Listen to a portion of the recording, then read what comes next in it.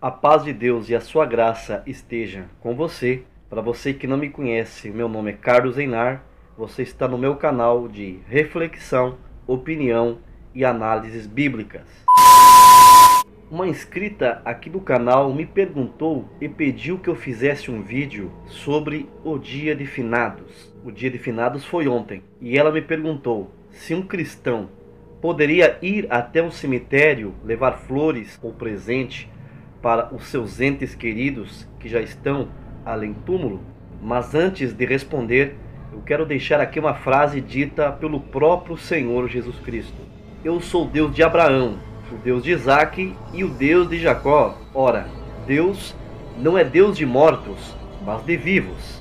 Mateus capítulo 22, versículo 32. Festas e homenagem aos mortos são de origem pagã. Muitos povos pagãos, como celtas, astecas e gauleses, faziam sempre comemorações e festas em favor ao Senhor dos Mortos e ao Príncipe das Trevas. O Dia dos Finados não é comemorado pelos cristãos, porque a Bíblia é clara que ao morrermos não temos mais contato nenhum com este mundo.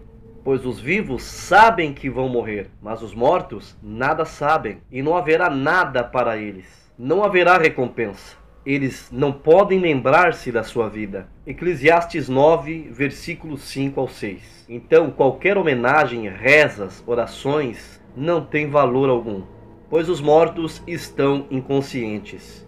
Devemos orar, amar e ajudar as pessoas enquanto elas estão vivas. O homem briga com os vivos e leva flores para os mortos. Lançam os vivos na sarjeta e pedem e rogam um bom lugar para os mortos. Se afastam dos vivos e se agarra desesperadamente quando estes morrem.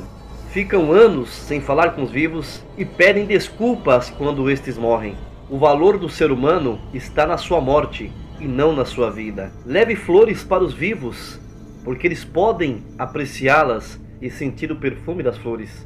Não leve flores para os mortos, porque eles não têm consciência de nada. O dia de Finados é uma data profana e pagã. Na Bíblia, só existe um dia para os mortos: o dia da ressurreição dos justos e o juízo final para os ímpios. O dia de Finados é uma invocação para os mortos, totalmente contrária e abominável, de acordo com Deuteronômio, capítulo 18, verso 10 ao 12. O único que tem poder sobre os mortos, poder de despertá-los do sono da morte, é Jesus Cristo, o juiz dos vivos e também dos mortos. Se você gostou desse vídeo, compartilhe com seus amigos. Se você ainda não é inscrito aqui no canal, inscreva-se, ative o sininho das notificações para que você receba notificação de novos vídeos postados aqui. Deixe o teu like, que também é muito importante para o canal. Termino te saudando com a paz de Deus, o nosso Pai Celestial, e mandando um ósculo santo da caridade dentro do teu coração. Deus abençoe, até o próximo vídeo.